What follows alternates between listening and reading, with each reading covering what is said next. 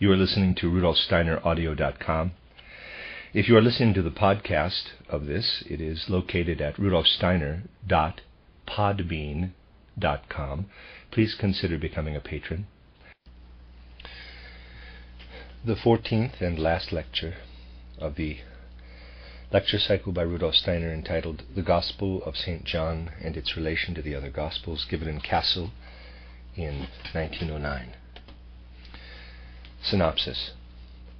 Not until earth evolution did world of nature exist apart from divine spiritual being. Retarded spirits, expelled by divinity, ensconced themselves in all nature and men. In Atlantis, solidification for first time, man also developing self-consciousness. Luciferic beings cast down by Michael into man. Purposes of Luciferic and Ahrimanic beings. Man independent but cut off from spiritual worlds. Death bringing man back into spiritual worlds. Christ making possible for man to take his eternal egoity into world of death. All future evolution possible only because of Christ. Since Golgotha, Christ has been in earth and in everything it brings forth. Earth as body of Christ. Quote, "This is my body, this is my blood."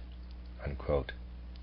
Paul's recognition of Christ as present in earth's aura, made possible by his premature birth. Clairvoyance of Mary of Magdala at the tomb when Christ spoke to her. Stages of Christian initiation leading to vision of Christ. Impossibility for men to understand seventh stage, the Ascension, which showed also advance of Christ himself. Christ and karma, healing of blind man and forgiving of adulteress, feeding of 5,000. Quote, "I am the bread of life," unquote. Role of Mark and Luke Gospels in evolution of Christianity. Purpose of cycle like this is not to give knowledge, but only to transform understanding into feeling and will, above all bearing fruit in lives of hearers. Lecture 14. Anyone not sufficiently prepared may well have found it very strange, in yesterday's lecture, to hear the name of the Father Spirit of the world linked with the name of death. You must not forget, however, what was said at the same time, that the form in which death appears to men in the physical world is not its true form, and that therefore the outer sense world, which appears to be inevitably subject to death, is for this very reason not the true expression of what really underlies it, of the divine spiritual being at its root. This is really equivalent to saying that man suffers from an illusion, a monstrous deception, a maya, concerning all that is spread out around him in space for his senses to perceive. Could he recognize the true form, he would not perceive the sense image, but would discern the spirit. Could he recognize death in its real aspect, he would see in death the form the sense world would have to have in order to be the true expression of the divine Father Spirit. In order that this earth world of ours might come into being at all, an earlier supra-terrestrial world had to condense into physical matter, into physical substance as we know it. In this way the outer world could become the expression of a divine spiritual world which thus possesses what may be thought of as creations alongside and apart from itself. All previous manifestations of our cosmic existence were of a nature that was more or less a part of and within the divine being. On the old Saturn there existed as yet nothing of our air or our water, our earth, that is, our solid bodies. Saturn was a body consisting exclusively of warmth, a warmth-filled space. All the beings it harbored still dwelt in the bosom of the divine Father Spirit. And so it was too on the old Sun, although its condensation had advanced to the gaseous state. This air planet, the old Sun, contained all its creatures within itself, and that means within the divine spiritual being. Even on the old Moon this condition prevailed. It was only on the earth that creation emerged for the first time from the womb of the divine spiritual nature and became something that existed alongside of it.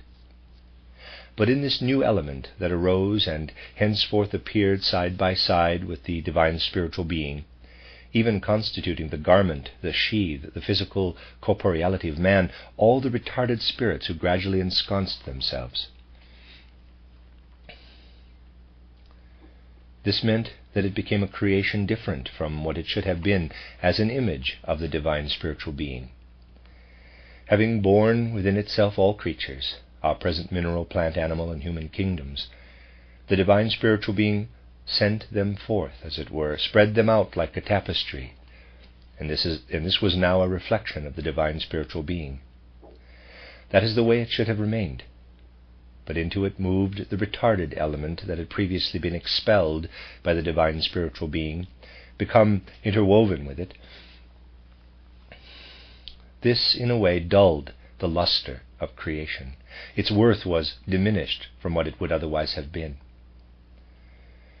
This dimming commenced in the age in which the moon split off from the earth, the age of which we have said that if nothing else had occurred, and if the moon had not been cast out, the earth would have become waste even at that time.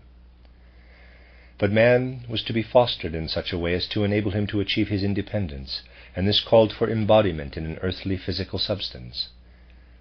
Beginning with the Lemurian age, then down through the Atlantean time, he had to be led to an ever-increasing ability to incarnate in some physical sensible substance. But this substance now contained the retarded beings, so that man could not but incarnate in bodily sheaths inhabited by such beings. In the Atlantean age, certain beings existed who were companions of the human beings. Man himself, as we know, was embodied at that time in a soft substance, and what today is his flesh was not at all as it is at present. The man of old Atlantis, where the air was wholly permeated by dense, heavy, aqueous vapor, and where human beings were water beings, was constituted like certain present-day jellyfish of the sea, scarcely distinguishable from the surrounding water. Potentially all his organs were present, but they solidified only gradually. Only gradually did man acquire his bones, and so forth. The more tenuous material predisposition for the organs was there, but these hardened only in the course of time. In the early Atlantean period, then, there existed beings who, in a sense, were still men's companions, insofar as man was clairvoyant and could discern even those beings who had really established their habitation on the sun, but who streamed toward him in the sun's rays. For not only did physical sunlight come to man, but in this physical sunlight he saw beings approaching him, and when in a state comparable to sleep he could say, "Now I am outside my body, in the sphere where sun beings dwell." But then came the time toward the middle and last third of the Atlantean age, in which the earth condensed more and more in regard to its physical substance, and man received the predisposition to develop his self-consciousness. Thenceforth there were no longer any such beings for men to see, for these had to withdraw from the earth, to cease revealing themselves to men's earthly sight. More and more forcefully human beings were drawn down into dense matter by the luciferic influence. In this way it became possible for a being whom we must term Lucifer to take possession of the human astral body to such an extent that man inevitably descended ever deeper into a dense physical body. But at the same time the beings who had formerly been his companions rose ever higher. Refusing to have anything to do with the retarded beings, they broke away from them. While the luciferic beings invaded the human astral body, the higher beings cast them down, saying in effect, "Ye shall not rise with us. Get on below as best ye can." One of these higher beings is represented in Michael, who cast the luciferic beings into the abyss and assigned the earth to them as their sphere of action. And it was within the astral body of man that they sought to exercise their influence. In quotes, heaven was no longer the habitation of these beings. They had been cast down to earth by the beings whose scene of action was now found in heaven. All evil, however, all harm, has its good side and its place in cosmic wisdom. Thus it was inevitable that these beings had to remain behind in evolution in order to draw man down into physical matter, where alone he could learn to address himself as I, to develop his self-consciousness. Without being enmeshed in Maya, he never could have learned this. But on the other hand, man would have perished in illusion if illusion and its powers, Lucifer Ahriman, had succeeded in confining him permanently in illusion. I must now express certain thoughts which I beg you to listen to with all possible circumspection, for only by further developing them and by taking them literally, though not in the literal sense of a materialistically minded person, can they be rightly understood. What was the aim and intention of the Luciferic Ahrimanic beings concerning the physical world? What did they want to bring about in all the beings now dwelling in the world, beings whom they were able to influence after they had united with human evolution in the Atlantean time? These beings, Lucifer Ahriman, intended nothing less than to keep all earth beings in the form of the dense physical matter in which they are enmeshed. For example, when a plant grows forth from its root, sprouts leaf after leaf, and finally produces the blossom, it is Lucifer Ahriman's purpose to foster this growth and expansion indefinitely, that is, to make this growing being resemble the physical form it inhabits, to preserve it as it is, thereby snatching it from the spiritual world. For were they to succeed in making this being of the spiritual world resemble the physical form, they would be wresting heaven from the earth, so to speak. In the animal kingdom as well, the Luciferic Ahrimanic beings have the tendency to make all animals resemble the body in which they live, and to cause them, within their material substance, to forget their divine spiritual origin. It is the same in the case of the human being. In order to prevent this, the divine spiritual Father spoke. In their culmination in man, the beings of earth have attained to external knowledge in their ego. But we cannot yet entrust them with life, for life would in that case take a course in which the beings would be torn from their divine spiritual root in this life. The human being would become an integral part of the physical body and would for all time forget his divine spiritual origin. Only by bestowing the boon of death upon all things attracted into matter could the divine Father Spirit rescue the memory of divine origin. Thus it became possible for the growing plant to shoot upward until the impulse of fructification entered, and then for its form to wither and a new one to spring from its seed. But in entering the seed state, the plant is for a moment in the divine spiritual world, and the divine spiritual world refreshes it. And all this applies preeminently to the human being. He would be banished and chained to the earth, and would forget his divine spiritual origin were not death spread over the earth, were he not provided with ever fresh sources of strength between death and a new birth, in order that he may not forget his divine spiritual origin. Death?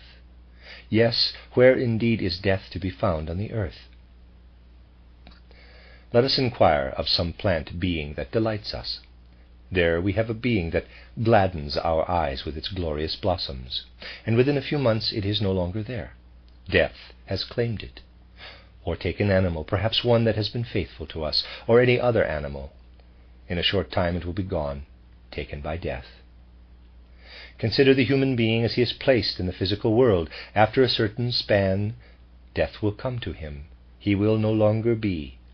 For if he continued to be here, he would forget his divine spiritual origin. Think of a mountain. The time will come when the volcanic action of our earth will have engulfed it. Death passes over it. Seek as you will, nothing is to be found that is not interwoven with death. Everything on earth is steeped in death. Thus death is the benefactor that snatches man out of a domain which would wholly estrange him from the divine spiritual world. Yet it was necessary for man to come into this physical world of sense, for only there could he achieve his self-consciousness, his human egoity. Were he to keep passing through death, without the capacity for taking something along from this realm of death, he would be able, to be sure, to return to the divine spiritual world, but without consciousness, without egoity. He must enter the divine spiritual world possessed of his egoity. That is why he must be able to fructify the earthly realm, the realm wholly permeated by death, in such a way that death becomes the seed of an ego principle in the eternal realm, the spiritual realm. But this possibility of transforming death, which would otherwise mean annihilation, into the seed of eternal egoity, was provided by the Christ impulse. On Golgotha, the true aspect of death was manifested to all mankind for the first time. As a result of Christ's having espoused death, Christ, image of the Father Spirit, Son of the Father Spirit, death becomes the wellspring of a new life, and, as we learned yesterday, of a new Son. And now that man has achieved an ego for all eternity, everything that formerly existed as his apprenticeship can henceforth vanish, and he can advance into the future with his rescued ego principle, which will more and more be fashioned after the ego principle of Christ. As an illustration of what has just been set forth, let us take a 7-armed candelabrum and light it step by step, and let us consider the first flame of its 7-fold unity, a symbol of the first phase of human evolution, the Saturn phase. Every evolution proceeds in 7 subdivisions. So in the first flame we see a symbol of the forces that flowed into man during the Saturn period. Passing to the second flame of this 7-fold candelabrum, we have the symbol of the forces that came to man during the Sun phase. In like manner we can see in the third unit the forces from the moon, and in the fourth the symbol of everything that streamed into man from the earth evolution. Now let us imagine the middle light as burning brightly, while the next 3 are but very dim. The middle light represents the time when Christ entered evolution. Never could the remaining candles be kindled, never could the next evolutionary epochs come about, had not the Christ impulse intervened in the evolution of mankind. Indeed, they are still dark today. If we were now to represent future evolution in the same symbolical way, we should have to do it thus. As the light following the middle one kindles and increases in luster, the first one must be gradually extinguished. With the lighting of the next one, the second would die away, and so forth, for here is the beginning of a new sun evolution. And when all the last lights are burning, it is fitting that the first 3 be extinguished, because their fruits have flowed into the last 3, have passed over into the future. There you have a picture of past evolution, which received its forces from the Father Spirit. Had the Father Spirit held to this course, all the lights would gradually have to fade out, by reason of the interference of Lucifer Ahriman. But the coming of the Christ impulse kindled a new light, and a cosmic sun begins its course. Yes, it was inevitable that death should form part of all natural existence, because this is interpenetrated by Lucifer Ahriman. On the other hand, mankind would never have achieved its independence without Lucifer Ahriman. Yet through Lucifer Ahriman alone, this independence would have expanded to such an extent that in the end it would have led to the forgetting of our divine spiritual origin. For this reason, death had to become an ingredient even of our physical body. We would never be able to carry even our ego principle over into eternity if its outer expression, which is our blood, had not been permeated by death. We have within us the blood of life, the red blood stream, and we have the blood of death, the blue blood. In order to provide life for our egoity, the life that flows in the red blood must at every moment be destroyed in the blue blood. Were it not so destroyed, man would be so deeply submerged in life that he would forget his divine spiritual origin. Western esotericism has a symbol for these 2 kinds of blood, 2 pillars, a red one and a blue one. The one symbolizes a life flowing from the Father Spirit, but in a form where it would lose itself. The other represents the annihilation of the former. Death is the stronger, the more powerful of the 2. It is the factor that brings about the destruction of that which otherwise would lose itself inwardly. But the destruction of what would otherwise lose itself means a call to resurrection. Thus you see how an adequate interpretation of the John Gospel provides insight into the meaning of all life. What we have learned yesterday and today amounts simply to this. At that point of time which our Christian reckoning designates the new, quote-unquote, year one, there occurred something of the most profound significance for the entire Earth evolution, and in as far as cosmic evolution is connected with the Earth, for cosmic evolution as well. Indeed, with the event of Golgotha, a new center was created. Ever since then, the Christ Spirit has been united with the Earth.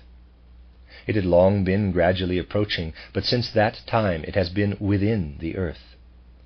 Now men's task is to learn to grasp this fact, that since the Golgotha event the Christ Spirit has been in the Earth and in everything the Earth brings forth. Human beings must learn that failure to recognize the Christ Spirit in all things means seeing them from the aspect of death, whereas finding the Christ in them means understanding them from the vantage point of life. We are only at the beginning of the evolution that is specifically Christian. The future of this evolution consists in our seeing the whole earth as the body of Christ. For since that time Christ has entered the earth and has therein created a new light center. He permeates the earth, shines forth into the world, and is for all time interwoven with the earth's aura. So if today we see the earth devoid of its underlying Christ Spirit, we see what is decaying, rotting, its decomposing corpse. Split it up as we may into minute particles, unless we understand the Christ, we see but the disintegrating corpse. Wherever we see only matter, we see what is not true. You do not find the truth by studying man as a being of this earth, for you will be studying only his disintegrating corpse. If you study this corpse, you can be consistent in estimating the elements of the earth only by regarding the latter as composed of material atoms, regardless of whether these are spatially extended or whether they form force centers. That is not what matters. If we see atoms of which our earth is supposed to consist, we see the earth's corpse. We see that which is constantly disintegrating and which in time will no longer exist when the earth no longer exists, and the earth is in a process of dissolution. We shall see things in their true light only if we discern in every atom something of the Christ Spirit that has imbued it since the time we speak of. Of what does the earth consist since the Christ Spirit permeated it? Of life, right down to the atom. Every atom only has value and can be understood if you see in it a sheath encompassing spirit, and the spiritual element is a part of the Christ. Now, consider anything whatever that pertains to the earth.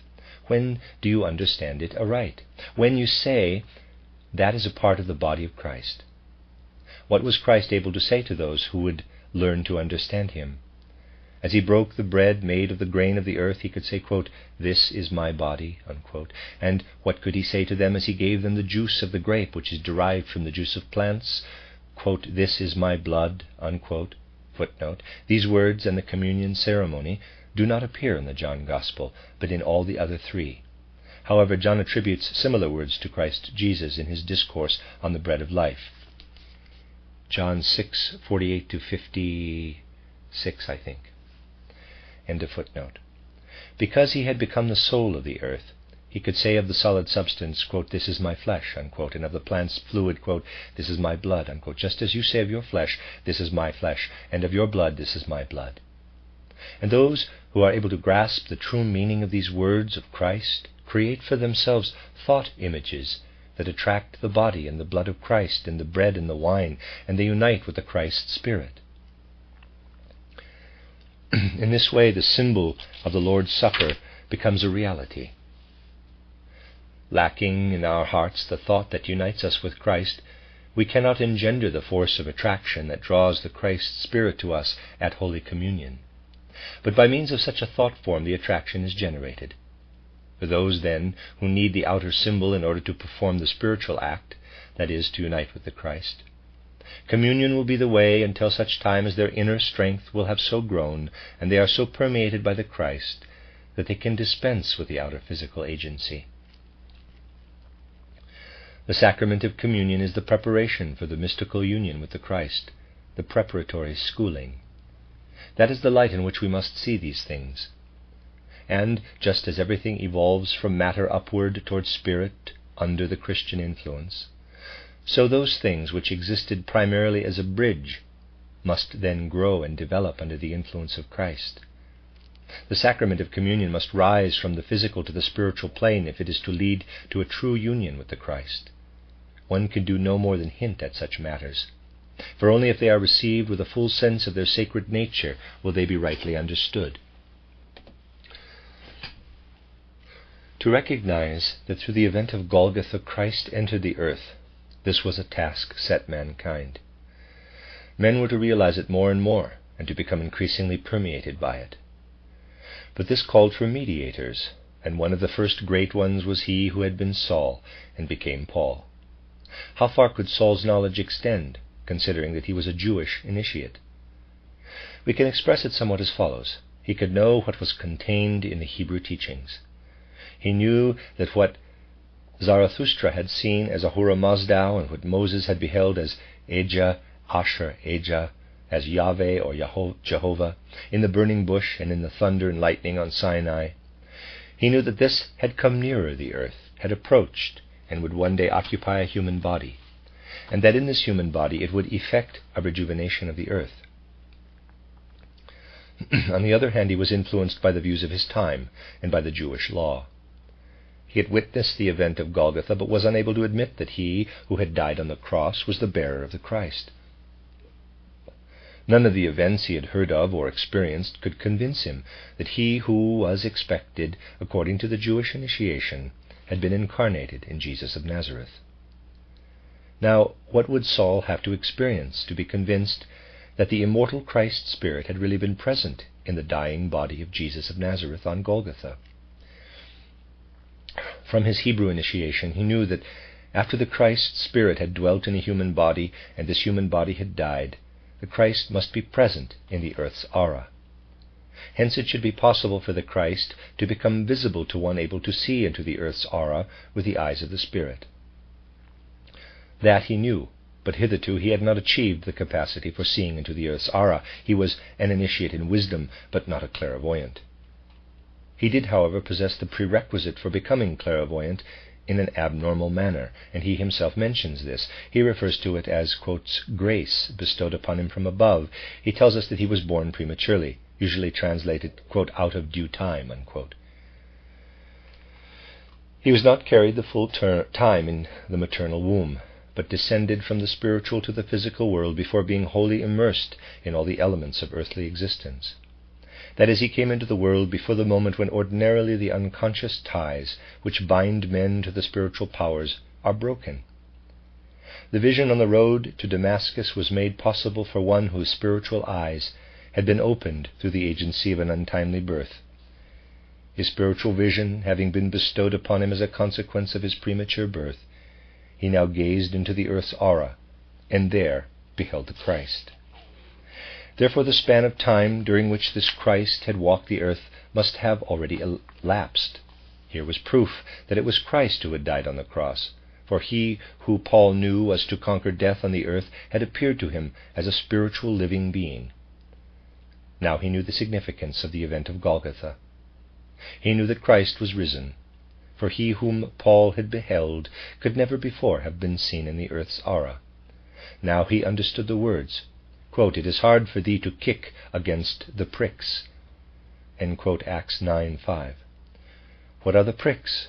Paul himself tells us, quote, O death, where is thy sting? Unquote, 1 Corinthians 15:55. Footnote, translators note the German translations of the New Testament employ the same word for pricks and sting, stachel. The Greek word kentron also means both. End footnote. In vain would you kick against the pricks, for you would recognize only death. But henceforth you can no longer kick against death, for you have seen him who conquered death. In this way Paul became the apostle of Christianity, who proclaimed most emphatically the living, the spiritually living Christ.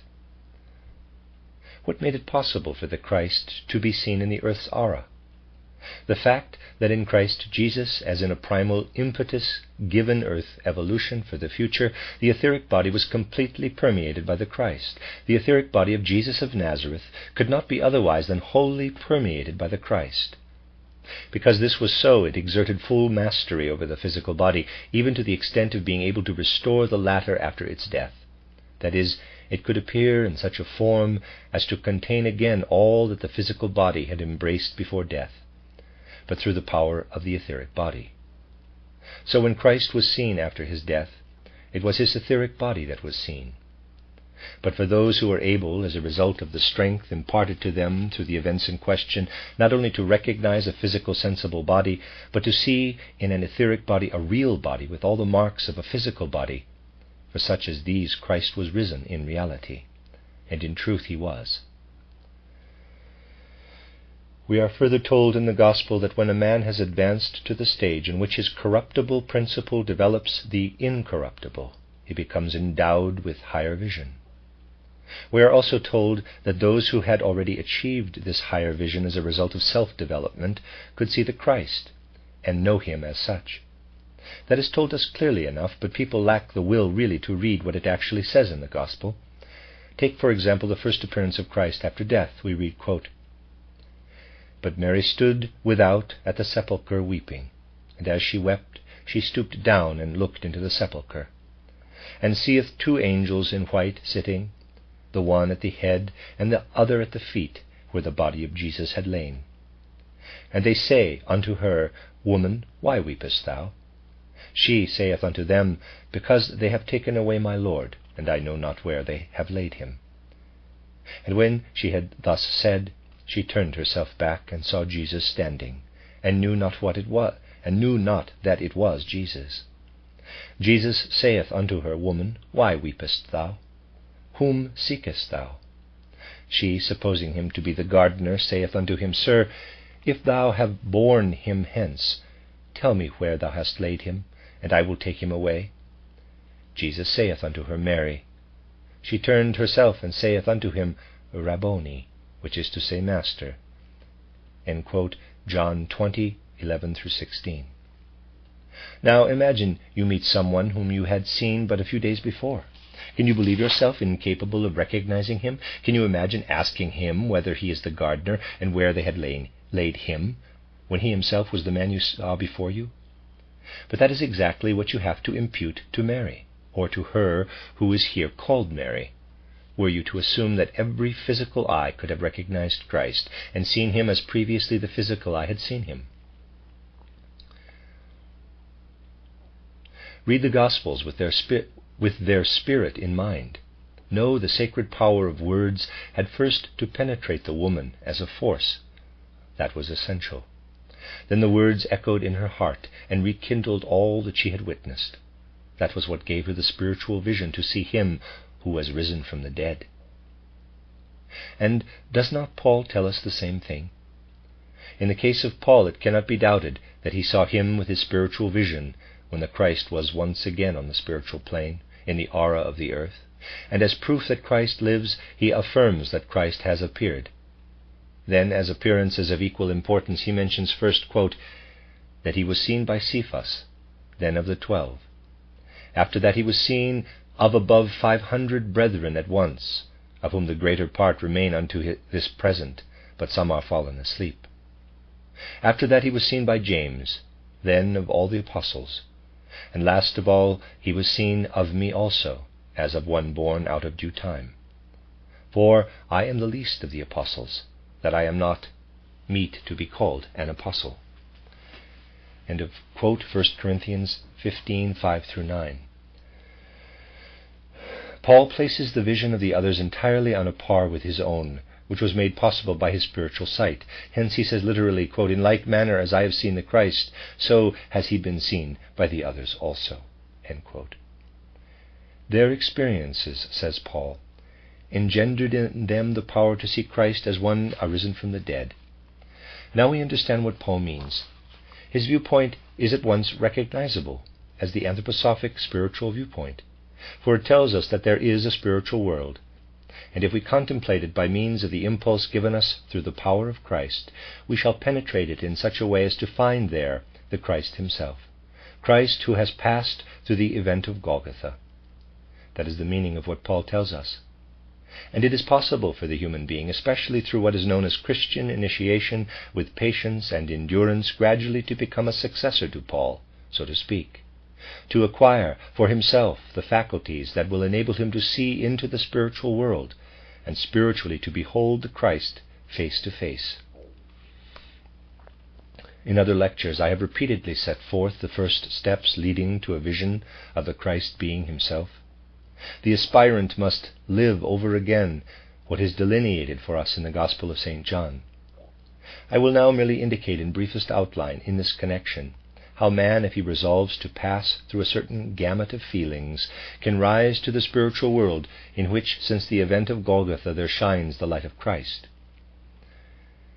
We begin by saying to ourselves, I observe the plant.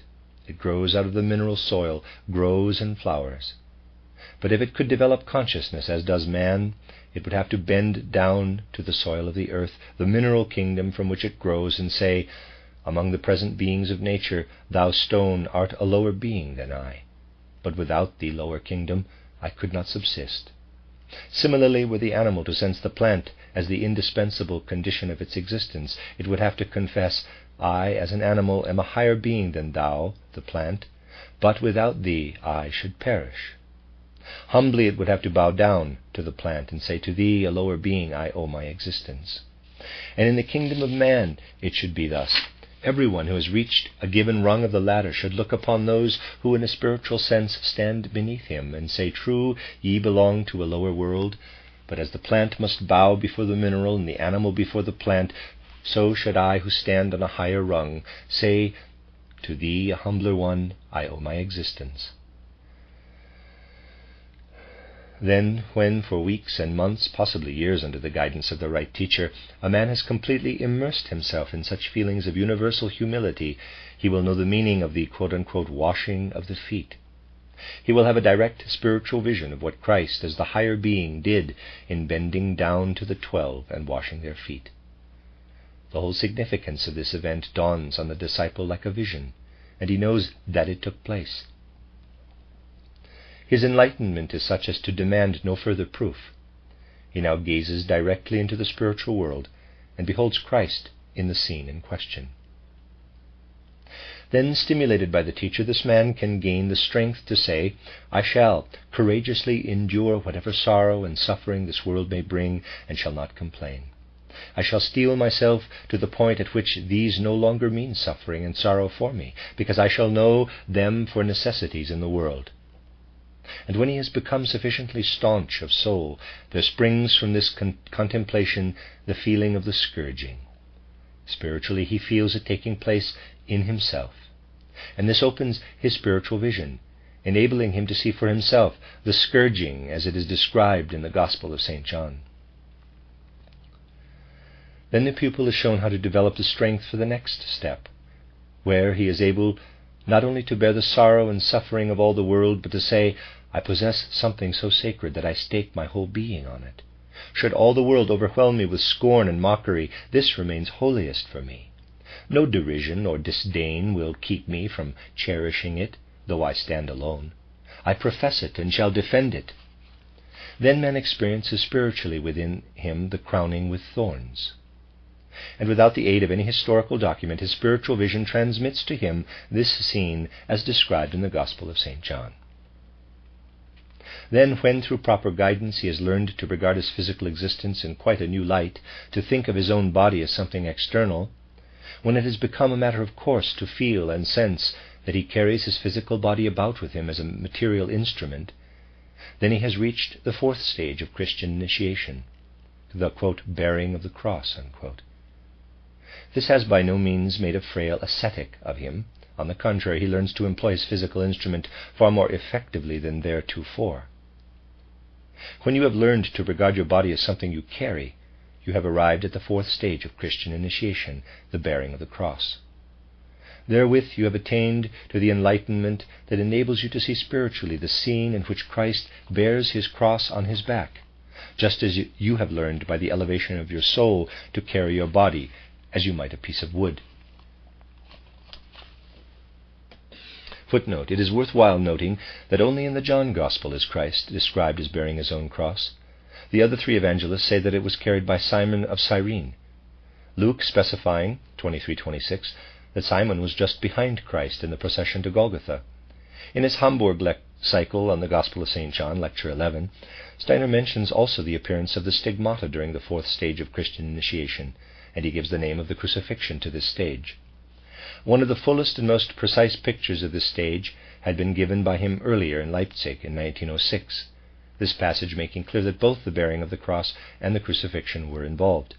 The passage reads as follows, quote, "It is very difficult to attain to the fourth level. The disciple must develop a feeling for the fact that his body has for him the same value as do all the objects surrounding him. He must learn to view it as something foreign. He must attain to the feeling, not I go somewhere, but I carry my body there. Then the disciple no longer lives in his body, but he carries it like the wooden cross. This exercise leads the disciple to seeing himself crucified on the cross. Outwardly, this level of initiation manifests itself in the appearance of the so-called stigmata. The disciple then receives real stigmata corresponding to the wounds of the crucifixion on those parts of his body, which actually become temporarily visible. These inner and outer experiences appear following the corresponding contemplation." End quote. Notes from a lecture given July 10, 1906, from a series entitled Populärer Okkultismus. End of footnote. Now something occurs which is to be regarded as the fifth stage of Christian initiation. It is called the quote-unquote mystical death. Here, as a consequence of the inner maturity we have gained, everything that surrounds us, the whole physical world of the senses, appears to be extinguished. We are in darkness. And then comes a moment when this darkness is torn apart like a curtain, and we see behind this physical world into the spiritual world. At the same moment, however, something else occurs as well. We have learned to recognize sin and evil in their true forms. That is, in this stage we have learned the meaning of the descent into hell. In the next stage we learn not only to regard our body as something alien, but also to feel everything else as being as much a part of us as our body, to look upon everything on earth as pertaining to us, as was a matter of course in ancient clairvoyance. Inasmuch as we all belong to one great organism, we further learn to regard the suffering of others as our own. Then, in proportion to our understanding of this, we are united with the earth, and we experience the act of being laid in the earth, the burial. And by being united with the earth, we have arisen out of it, for this experience has given us the first insight into the meaning of the words, quote, "The earth is in the process of becoming a new sun." Unquote. The attainment of the fourth, fifth, and sixth stages of Christian initiation enables us to see for ourselves the event of Golgotha, to merge with it. We no longer need documents. These serve merely as rungs of the ladder. Finally, there is the seventh stage, known as the ascension. In other words, the awakening in the spiritual world. It is rightly said of this stage that it cannot be expressed in any words of human language, that it can be imagined only by one who has learned to think without the instrumentality of the brain. The miracles of resurrection can be thought only when the physical brain is no longer needed as an instrument. By reason of having had their spiritual eyes opened, and of thus being able to see what took place, those who were present as believers when the event of Golgotha occurred could have seen the Christ in the way I have indicated, that is, if he had manifested himself to their spiritual sight in the earth's aura. But even had Christ always retained, in a certain sense, the same form he had assumed at that time, the faithful would not have been able to see him, had he, the Christ, not achieved something for himself as well, by conquering death. This brings us to a concept which is indeed difficult to grasp. The human being continues to learn incessantly as he develops his capacities at whatever stage he finds himself. Not only man, however, but every being, from the humblest to the most exalted divine being, learns while developing farther and farther. What Christ did as a divine being in the body of Jesus of Nazareth, we have thus far described with reference to its fruits and its effect on mankind. But now we must ask, did Christ thereby also experience something within himself that led him to a higher stage? And the answer is, he did. Even divine spiritual beings can experience what leads them to more advanced stages. And what he experienced, his ascent into a world still more exalted than the one in which he had previously had his being, this he revealed in his ascension to those who were his companions on the earth. That is why the first 6 stages of Christian initiation can be understood, though not perceived, by one who is neither an initiate nor a clairvoyant, but who lives in dependence for his thinking on the physical brain, whereas the 7th stage, the ascension, can be comprehended only by the clairvoyant, who is no longer bound to the instrumentality of his physical brain, who has experienced for himself what it means to think without the brain and to see without the brain. That is the way in which these matters are interrelated, and such was the course of the world's development during the period we have been privileged to discuss in these 14 lectures. We have already learned that Christ had indicated that in the man who had been born blind and whose healing he had brought about, there was to be revealed what had sinned in him in an earlier life. Footnote, this is a literal translation of what Dr. Steiner said. The word what evidently refers to the individuality of the blind man in a former life. End footnote. What Christ did then was to teach the idea of reincarnation, in as far as people could understand it. Karma, the extension of causes from one incarnation to another, that is what he taught. He taught as one does with practical life in mind. What he meant was this: there will be a future time in which all men will recognize karma. They will understand that when a man does evil, he need not be punished by an external earthly power, for the evil he did inevitably entails its compensation in this or in some future incarnation. Then we shall only need to enter this deed in the great cosmic book of laws, the Akasha Chronicle, inscribe it in the spiritual world. Then we human beings need not condemn him. We can entrust the judging of his deeds to the spiritual laws, to be inscribed in the spiritual world. We can leave him to karma. Footnote, Jesus went unto the Mount of Olives, and early in the morning he came again into the temple, and all the people came unto him, and he sat down and taught them. And the scribes and Pharisees brought unto him a woman taken in adultery. And when they had set her in the midst, they say unto him, Master, this woman was taken in adultery, in the very act. Now Moses in the law commanded us that such should be stoned. But what sayest thou? This they said, tempting him, that they might have to accuse him. But Jesus stooped down, and with his finger wrote on the ground. End of quote. John 8, 1-6. What was it he wrote? He inscribed the sin in the spiritual world, indicating that through the spiritual world the sin would find its compensation. The others, however, he reminded to ask themselves whether they were without sin, for only if they harbored nothing that called for compensation could they feel themselves to be in no way connected with the sin of this woman, and therefore qualified to judge her. As it was, they had no way of knowing whether in their previous life they themselves might not have provided the cause of what had now come to this woman. They could not know whether in former lives they had induced what had now caused her to commit adultery, whether they themselves had committed this sin or laid its foundations in earlier incarnations. All is inscribed in karma. Jesus wrote on the ground, which he had already permeated with his spiritual light. That is, he confided to the earth what should be the karma of the adulteress. What he meant was, follow the path which I now mark out for you. Learn not to judge, but to leave what is in man to karmic adjustment. If we abide by this rule, we will come to understand karma. Karma need not be taught as a dogma, for it is taught by facts. That was Christ's way of teaching.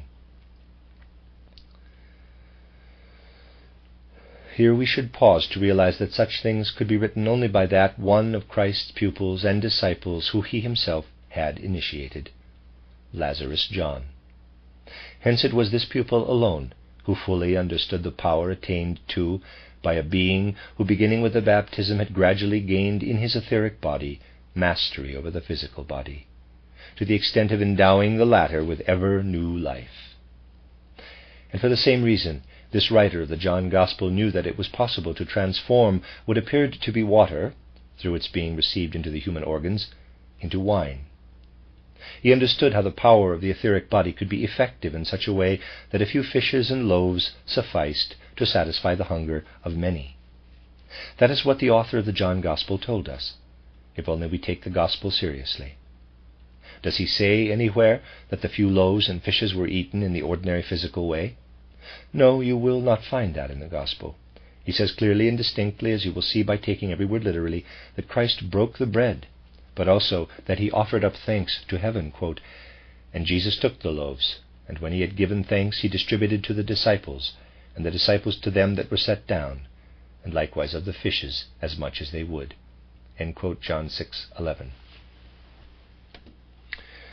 The meaning of these words as they appear in the original text, which is poorly reproduced in translation, is about as follows. The disciples passed on the loaves and the fishes, letting each do with them what he would. But none desired anything whatever save to feel at this moment what emanated as a force from the mighty etheric body of Christ Jesus. No one desired anything else. And by what means was their hunger stilled? In the 23rd verse it says, quote, "Howbeit there came other boats from Tiberias, nigh unto the place where they did eat bread. After that the Lord had given thanks." End quote, 6:23. It was through the agency of the prayer that the people had eaten. I think this is supposed to say, it was through the agency of the prayer that the people had eaten the bread. They had eaten the bread without the physical act having taken place. Hence, Christ Jesus could later throw light on what had occurred by saying, quote, "I am the bread of life," unquote, 6:35. What then had the people eaten? They had partaken of the power of Christ's body. But what could remain? Only the power of Christ's body, and the effect of this was so strong that afterward one could gather something up. According to occult teaching, every body consists of 12 members. The one uppermost is called the ram, the adjacent one the bull, the one with the hands the twins, the chest is called the crab, everything in the region of the heart is the lion, below it the trunk is the virgin, the hips the scales, below this the scorpion, and still farther down the thigh the archer, the knee the goat, the lower leg the water carrier, and the feet the fishes. The human body then is divided into 12 members, and with good reason. Now if the fragments were to be gathered up after the power of Christ's body had been used to satisfy hunger, they would have to be gathered in 12 measures. Therefore, quote, "Therefore they gathered them together and filled 12 baskets with the fragments of the 5 barley loaves which remained over, and above unto them that had eaten." End quote, 6:13. They had not eaten the barley loaves. They had partaken of the power emanating from Christ. They had been satisfied by the power that radiated from Christ through his thanksgiving when he appealed to the spheres from which he had descended. This is the sense in which we must understand the influence of the spiritual world on the physical world. And thus we can also understand the relation of the single incidents to the basic event, the evolution of our earth into a sun. They will take their place as mighty force-revealing events in the earth's process of becoming a sun. But it now becomes comprehensible that what communicated itself to the earth at that time as a mighty impulse can reach human beings only by slow degrees, that it can be infused into humanity but slowly and gradually. As was indicated yesterday, the gospel, which in the beginning was best suited to convey the great truths to those able to receive them, was St. Mark's gospel. That was during the first centuries. It was men's task to reconquer through their own efforts the realms from which they had strayed. Let us try to understand how man himself descended from divine spiritual heights to the lowest point, which occurred when the intervention of Golgotha provided an impetus to man's return to an upward striving. This acted like a mighty impulse, drawing man aloft again. He had descended from divine spiritual heights and had sunk ever deeper, Then, having saturated himself with the newly born spiritual light, he received from the Christ impulse the strength gradually to recover all that he had once possessed. And this he would have to accomplish in the following manner. In the time immediately following the Christ event, he had to regain what he had lost during the last pre-Christian centuries, and this could be done with the help of the Mark Gospel. What he had lost in a still earlier time had to be recaptured in the succeeding period by means of a Gospel directing his attention more to his inner life, and this was the Gospel of St. Luke. But we have also said that 600 years before the appearance of Christ on earth, everything of a spiritual nature, which had been vouchsafed mankind in earlier centuries, and which had gradually been lost, was gathered together in the great being of Buddha. At that time, 6 centuries before Christ, the Buddha being lived, epitomizing everything that existed in the way of primeval wisdom, all that mankind had lost, and that Buddha had come to proclaim. Hence it is narrated that when Buddha came into the world, his birth had been foretold by his mother, Maya. We are further told of one who had prophesied of the child that it would become a Buddha, the Redeemer, the guide to immortality, freedom, and light. And there is many a Buddha legend reporting that as a 12-year-old boy, Buddha had strayed from home, and that he was found again under a tree surrounded by the poets and sages of antiquity, whom he taught. In my book, Christianity as Mystical Fact, you will find set forth how in the Luke Gospel, 600 years later, there crop up again the same legends that were told of Buddha, how his revelations reappear in a new form. That is why we encounter in the Luke Gospel what was already contained in the Buddha legends. So perfect is the agreement in such matters when seen in the light of spiritual science. This should lead us to realize that a document such as the Gospel of St. John, and the others that complement it, are of an infinite profundity, which we have studied in a series of lectures. If we could continue our lectures and make them twice as long, we could find ever new depths in the Gospels. Endless abundance would be disclosed, could we extend the time indefinitely. And it would be borne in upon us that with the future development of mankind, still new and ever new depths in these documents will be fathomed. Truly, men will never exhaust their contents. There is nothing one has to read into them. We must merely prepare ourselves by means of occult truths to find out what they really contain. Then the whole universal complex of mankind, as well as the relation of this complex to the cosmos, will reveal itself to us, and we shall come to see ever deeper into the spiritual world. But having heard a lecture cycle of such a nature, it is essential to realize that we have not just acquired a store of knowledge, a sum of isolated truths. Though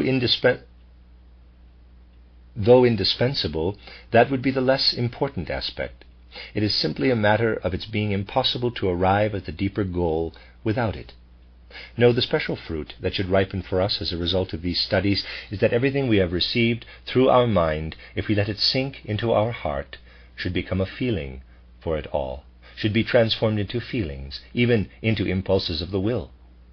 When all that we have understood and received through our mind becomes warmth of heart, it becomes a force within us, a healing force for spirit, soul, and body. And then we shall contemplate this past fortnight as follows. We have been immersed in the life of spirit and have acquired a great deal in many ways. Our gain, however, has not been a mere matter of empty concepts and ideas, but rather of truths, concepts, and ideas capable of springing from our soul as living forces in our feelings and in our sensibilities. And these feelings and sensibilities will remain for us. We can never lose them, and we shall carry them with us in the world. We have not merely learned something, we have become more alive through what we have learned. If in taking leave of this cycle we make such feelings our very own, spiritual science will fill our life. It will not withdraw us from our ordinary life, but will become for us something like an image of the loftiest concept presented in these lectures. What was set forth is this: death in the world is inevitable, but the view we hold of death is erroneous. Christ taught us the true view of death, whereby death becomes the seed of a higher life. Out yonder, beyond the sphere of these lectures, life surges, everyday existence flows on, and men live in it. Spiritual research detracts not from that life by an iota, robs it of nothing. But the view commonly held regarding this life before penetrating it with the eye of the Spirit is erroneous, and this must appear to us as life's illusion. This illusion of life we must let perish in us. Then the seed we have acquired by means of an illusion will blossom into a higher life. But only if we receive into ourselves the living spiritual point of view can this come about. Far from making us ascetic in our lives, it is precisely thereby that we learn to know life in its true form, to master it in the right way, and to endow it with genuine fruitfulness.